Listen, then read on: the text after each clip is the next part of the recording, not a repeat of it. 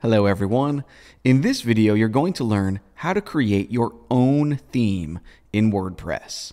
So there are three main ways that you can do this. Option number one is to create a block theme using the default or sort of core blocks that belong to WordPress. This is the easiest way by far, and you don't need to know anything about coding.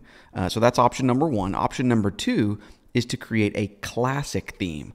This is my own personal favorite way to create a theme. It's an oldie but a goodie. It's called classic because until about 3 years ago, this was the only type of theme that existed in WordPress. I wouldn't worry about that classic terminology or thinking that this type of theme is outdated or old. It's not. In fact, if you polled like the top Fortune 500 companies of those companies that use WordPress, I would guess that almost all of them, nearly 100% of them, are probably running or using a classic theme. The point that I'm trying to make here is it's not like a block theme just because it's newer is better and this is like the old inferior way to create a theme. It's more like there's two different use cases. A classic theme creates more of a content management system, like a CMS experience, where the authors of the website are just entering raw content, like articles, pages, posts, but they're not designing anything. A block theme is more like a page builder or a site builder tool where you're expecting the authors of the website to also design the website. I'm not saying there's anything wrong with that approach. For certain instances, that's great. It's just that in certain situations, you don't want the authors of your site designing it. Cool. So it's not like a classic theme is old and outdated and worse than a block theme. It's just a totally different way of viewing what WordPress is. Cool. And then the third and final way to create a theme is sort of a hybrid of both. It's a block theme, but instead of building it out of the core default WordPress blocks, you're building it out of blocks that you are the author of, like you're custom coding the blocks. Now, the good news is that you don't need to make a choice right now. In this YouTube playlist and series, we are going to learn how to create all three of these types of themes. But in this specific video, we're only going to focus on this first option. So if you want to see these other two options, just be sure to subscribe and check that notification bell. Having said all of that, let's jump into the action for this video. Let's go learn how to create our own block theme without having to dig into coding. Now, there are actually two main ways that you can do this. The first way, you don't need to download any plugins. So I want to show you that first because I don't like to rely on plugins if you don't need to. And then the second option does use a plugin.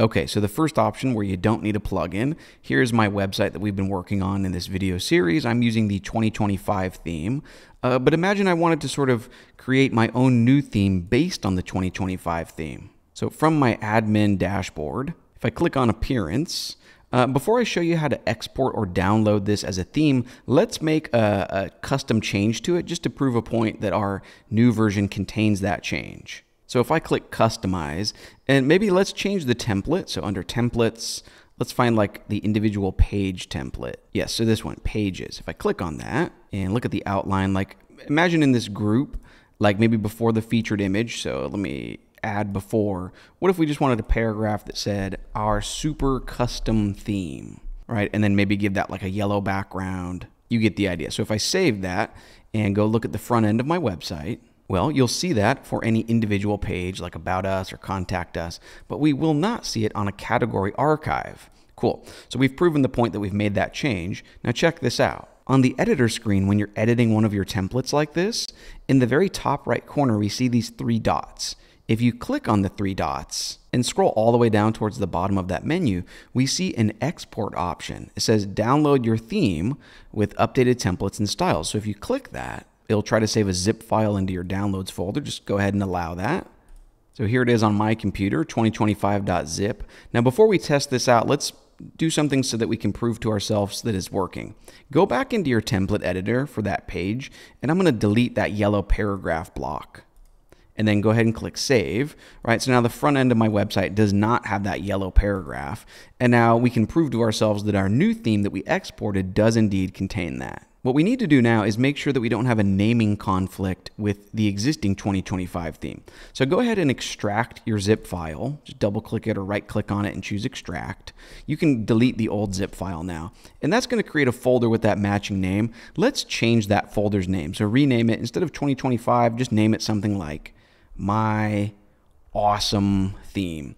And don't ever have spaces in your file or folder names. Always use a dash. like the minus symbol instead of a space.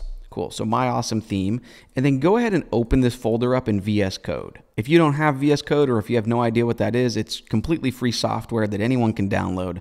But in this video series and playlist on YouTube, if you go back and just watch this playlist, you'll see exactly how to get VS Code up and running and how to open a folder with it. Okay, but with that My Awesome Theme folder opened up in VS Code, you'll see folders over here in the Explorer like assets, parts, patterns, styles, templates. All we need to do right now is make sure there's not a naming conflict with the old 2025 theme. So go into your style.css file and just change on line number 2, instead of theme name, just change 2025 to be like our awesome theme. Technically, you could customize all of these other values as well, but you get the point.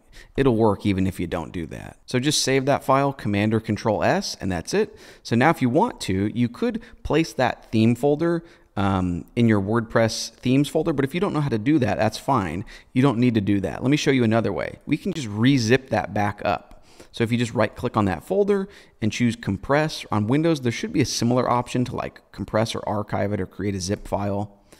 So now that I have a zip file named My Awesome Theme, just in WordPress itself, we don't need to go digging on our computer for a specific location. Just go back into WordPress, your main dashboard, and under Appearance, where you can choose which theme you want, up here we see a button that says Add New Theme. Go ahead and click on that. And now we don't want to search for a theme. We want to use this button that says Upload a Theme. So click on that, and then it's going to let you choose a zip file. So you guessed it, just go choose that zip file that's in your computer's downloads folder. We named it myawesametheme.zip. Click Open, click Install Now. It's done, and then you would need to activate the theme. But if I activate it, and now if I go refresh my Contact Us page, that yellow paragraph is back. In other words, you now have a zip file that is a theme. You can distribute this, you could let your friends or family use it, or if you wanted to spin up another website that's similar, you could use it. You get the idea.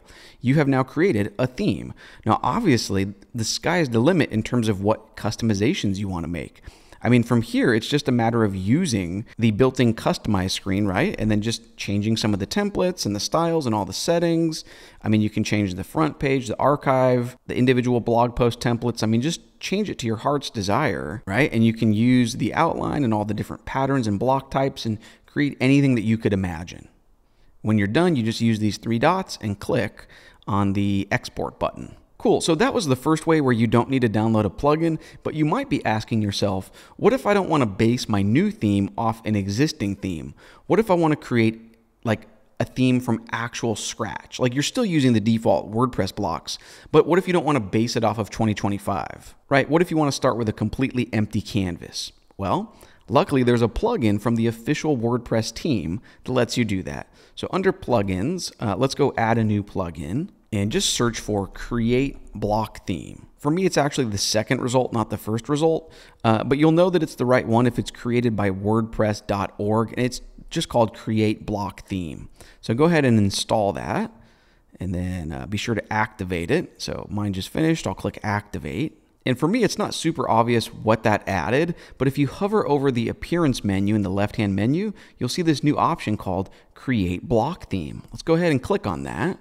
Cool, so here's that new plugin that we just installed and activated. So in this left-hand column, it's going to give you a few different options. The first option is export our awesome theme as a zip file. So that's what we just already learned how to do without a plugin.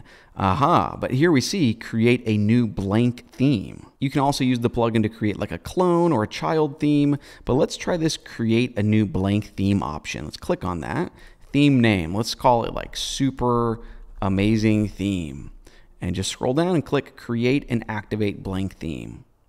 So it says it's successfully created. The editor will now load. Okay. Now I'll admit this screen is not very intuitive for me. Like which template am I editing? I'm not sure. So I'm going to click actually to just go back to my dashboard, or actually just this screen.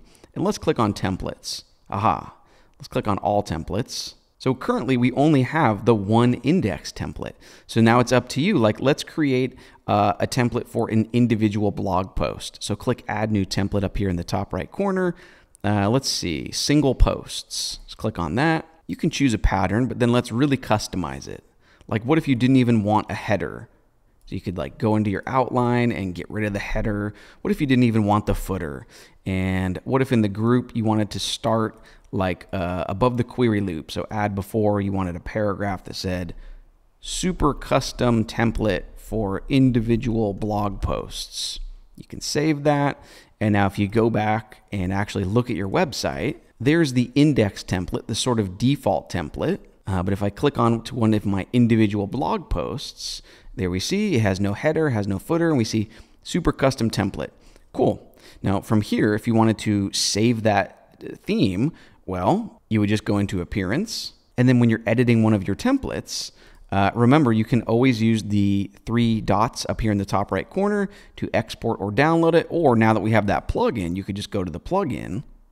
So that's under Appearance, Create Block Theme, and it's going to let you also have that same option right here, export it as a zip file. That's really it. Now, in terms of creating something that looks beautiful, that's outside the scope of this video. You have the full power of the WordPress editor at your disposal, and you can create whatever you can put your mind to. So that is going to bring this video to a close. That's how you create a block theme with the core WordPress blocks. But what about in our next video? Where do we go from here? We are going to learn how to create a classic theme, my personal favorite. It keeps a strong separation between style and content. I think that's the way it should be. This will be a really fun experience because you get to use your HTML, CSS, JavaScript, and PHP skills. And also, just to let you in on a bit of a secret, it's not like you can't still create your own custom block types when you're using a classic theme. You could absolutely have a classic theme that also activates like, 3 or 5 or 10 or 20 of your own custom blocks. It's just that you're not letting those blocks be used in terms of the overall templates for your website. You can use those blocks within the body content of like a post or a page. So just letting you know, I think this is the absolute best way to use WordPress. And I actually think this creates by far the best user experience for someone who's just managing the content of a website, right? But they're not trying to like use a page builder to create the site themselves from scratch, if that makes sense. Anyways, that brings this video to a close. If you're enjoying this series and you want to help support this YouTube channel, the best way is to visit my website, learnwebcode.com. I have a Patreon you can check out. The #1 perk is you get your name added to the closing credits of each video. There's also a YouTube membership with similar perks. I have various courses that are available on a lot of different topics. If you're trying to improve your developer skills, they're available on both Udemy and Teachable. For the last 19 years, I've used DreamHost to host my websites, and I've had great experiences with them. If you use my link to DreamHost, I will receive compensation for sending new users their way. That's an excellent way to help support this YouTube channel. You can join my email newsletter, you can follow me on various social media, and that's about it. Thank you so much for watching this video until the very end. I hope you feel like you learned something, and stay tuned for the next video. Classic themes are a lot of fun. This video was made possible by my supporters on Patreon and YouTube memberships.